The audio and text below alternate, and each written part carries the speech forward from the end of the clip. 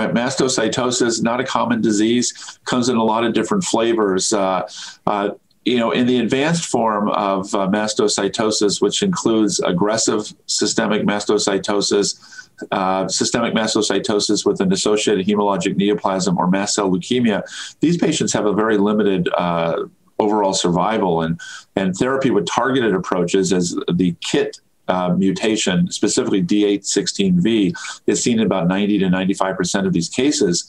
Midostaurin currently is the only FDA-approved agent, although other drugs are used like cladribine or interferon or other kinase inhibitors. Avapritinib targets the mutant form of KIT, and we've been able to show very rapid responses with a very good safety profile in the advanced setting.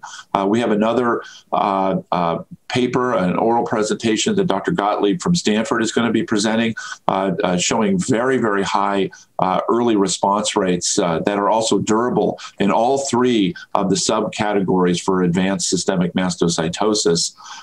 And we're hoping that this is going to, in the near future, going to be an approved agent as an option for these very sick patients.